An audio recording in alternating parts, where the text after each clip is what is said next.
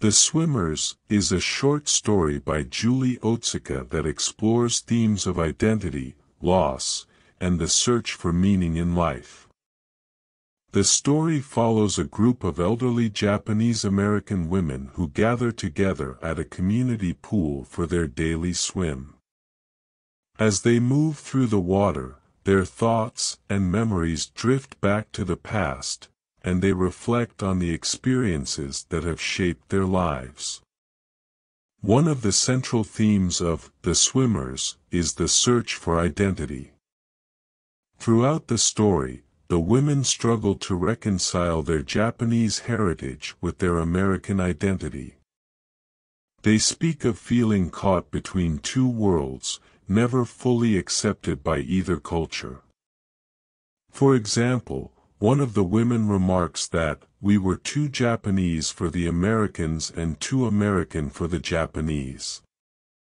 This sense of displacement is further compounded by the women's experiences during World War II, when they and their families were forcibly interned in camps.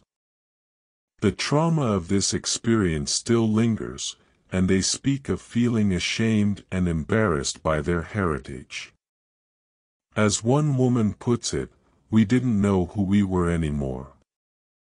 Despite these challenges, the women find solace and connection in their daily swim.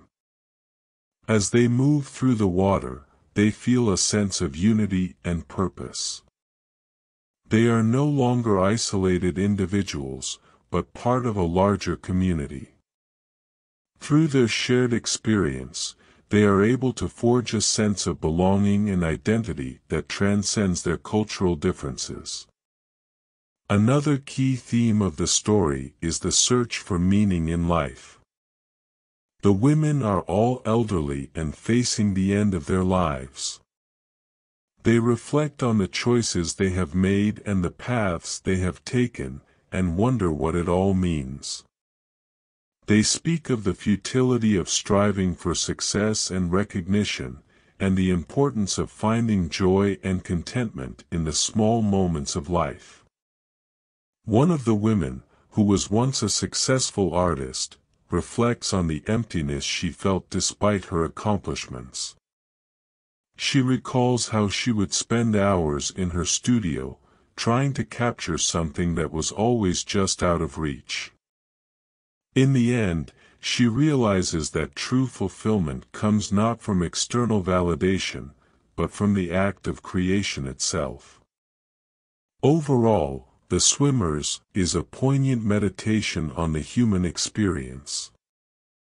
Through the stories of these women, Otsuka explores universal themes of identity, loss, and the search for meaning. The story is beautifully written, with vivid descriptions of the women's movements through the water and their reflections on the past. By the end of the story, the reader feels a deep sense of connection with these characters, and a profound appreciation for the fleeting beauty of life. One of the strengths of the story is its use of imagery and symbolism. The pool becomes a metaphor for life itself, with the women's movements through the water symbolizing the ebb and flow of existence. The water also represents the fluidity of identity, as the women are able to shed their cultural labels and simply be themselves. The use of repetition is also effective in conveying the themes of the story. The phrase, "We were swimmers," is repeated throughout the story, emphasizing the women's shared identity and purpose. The repetition of certain phrases and images also creates a sense of unity and cohesion, echoing the way the women move together through the water. In conclusion, The Swimmers is a powerful and moving work of literature. Through its exploration of themes of identity, loss, and the search for meaning, it speaks to the universal human experience. Otsuka's beautiful writing and skillful use of imagery and repetition make the story both compelling and memorable. Ultimately, The Swimmers, is a reminder that even in the face of adversity and uncertainty, we can find solace and connection in the small moments of life.